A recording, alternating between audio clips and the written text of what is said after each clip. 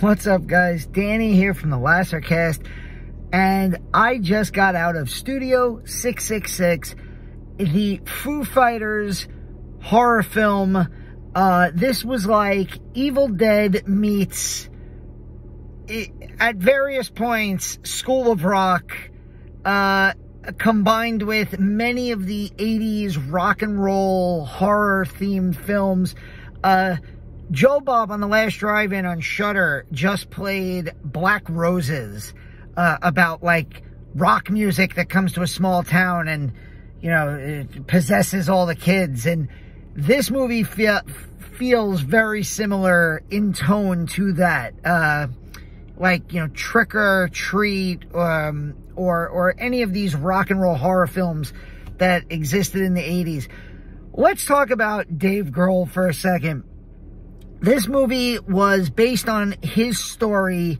It was then written by two other people. It was directed by B.J. McConnell, who directed a bunch of music videos for Slayer.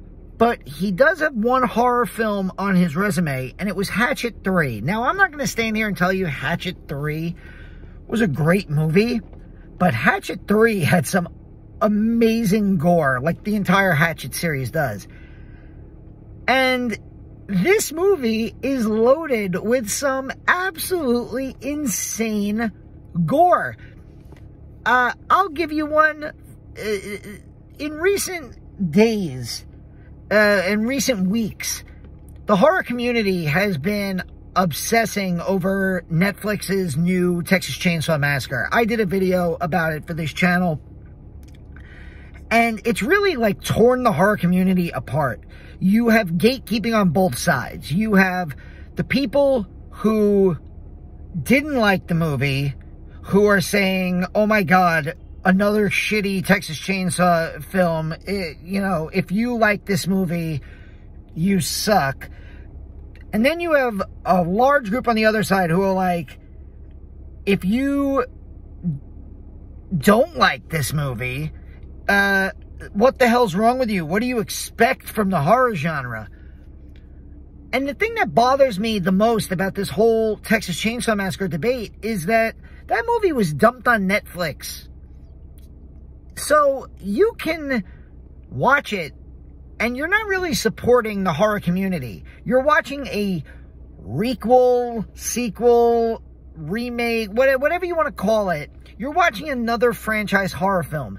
Meanwhile, in the last 3 weeks, I've gone to the movie theater and I've paid to see 2 brand new original horror films. The Cursed and now Studio 666. I was alone in this movie theater. It was just me. Now, granted, I saw a 10:15 show on a Wednesday night of the Foo Fighters horror movie. I didn't expect a big crowd. I also didn't expect to be the only person there. I was actually talking with friends of mine, Chris, formerly of the Lassercast channel, of Future Boy Reviews, and Brian Corson, who does a lot of stuff with Pete on Comic Books Transformed. We were talking about how this movie wasn't really marketed, Studio 666. I got targeted ads for this on social media as a horror fan, as a Foo Fighters fan, but didn't really see a lot of marketing for this on TV. I didn't see any previews for this in other horror films that I've seen. You know what trailer I did see today? Fucking Morbius. Like, that movie, I swear, that movie came out before the first X-Men movie 20 years ago at this point. But this movie was not marketed. And it got put out on thousands of movie screens across the country, and it's not making any money. And at the end of the year, people are going to be talking about Texas Chainsaw Massacre and Scream, but they're not going to be talking about this movie. They're not going to be talking about The Cursed. They should be. That movie will make top 10 lists. And if you want to be a horror fan, I guess the end of this little rant that I'm going on is, to me, you do not have to love every horror movie. You absolutely do not. you're allowed to have opinions. You're allowed to be a critical person. You're allowed to say, holy shit, that movie sucks. But as a horror fan, we should want to support these movies. We should want to go to the movie theater and be that one person in there to support the Foo Fighters demonic Evil Dead style slasher movie. We should want to go. We should be hunting through Fangoria and horror Twitter and horror social media pages. And we should be like, holy shit, there's a new werewolf movie in 2022. I've already seen Scream in theaters. I've already sat and watched that shitty Texas Chainsaw Massacre on Netflix. I'm going to go and pay for a ticket to see The Cursed because it's a new horror movie and I want it to succeed. Even if I don't like it, I'll fucking tell you I don't like it. But I want to go and support these movies. Did I like Studio 666? I didn't even talk about that yet. I'm 6 minutes into this video. Did I like Studio 666? Short answer, yeah. It was a whole lot of fucking fun. Do I have a lot of problems with it? Yeah. You know what? It was so goddamn long. And I say that because this movie was an hour and 50 minutes. It is 12:25 at night on a Wednesday, Thursday morning now. I'm going to see the Batman later tonight, and that's a 3-hour movie. This was an Evil Dead style slasher comedy starring the Foo Fighters.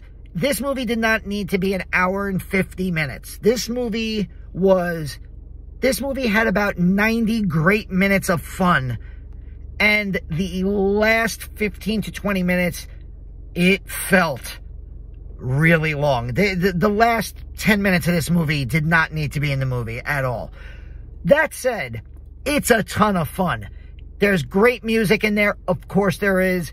There's a great John Carpenter and Friends score.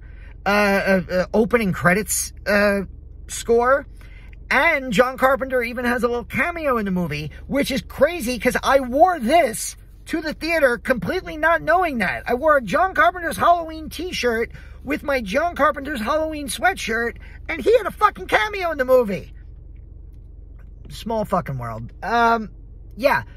Overall, this movie was a lot of fun. It has some amazing kills. It has the best chainsaw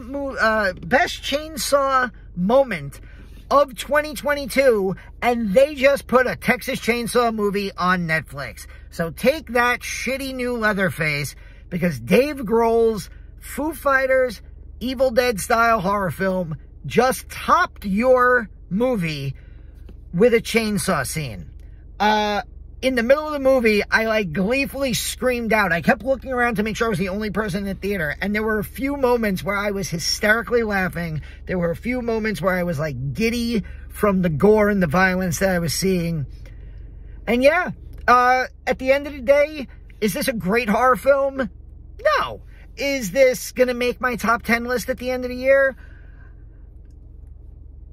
I'm going to go with probably not. But when Fangoria's Chainsaw Awards come around, appropriately named, the Chainsaw Awards come around, they're gonna ask the question, what's the best kill of the year? I'm gonna freaking enter some of the stuff that I saw in this movie.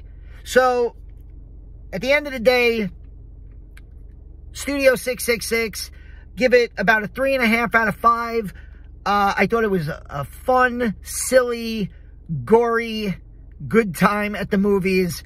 And go to the theater, buy your ticket. I know the movies are expensive. I know COVID is still a thing.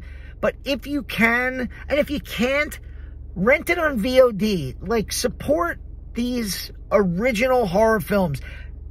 You can go in and pay for Halloween Kills and Scream and, any of these new projects. You can sit and watch this fucking Texas Chainsaw movie and you can love it. I don't care. But if we're going to criticize and if we're going to call each other out for what kind of horror fan that we are, be the type of horror fan that supports new and original horror by buying tickets for it. And that's really, at the end of the day, that's what I think matters the most, because that's how you get more original horror. You know, you get more original horror when movies like this don't only sell one fucking ticket. Movies like The Cursed, which was great, by the way. I saw it in a theater where there were 4 other people. It was 2 couples and me. Go see horror. Go see original horror. Go see non-original horror. But support movies like this. They're worth it. That's it. Have a great night. See you in the morning. Danny from the Last Recast. Go see Studio 666.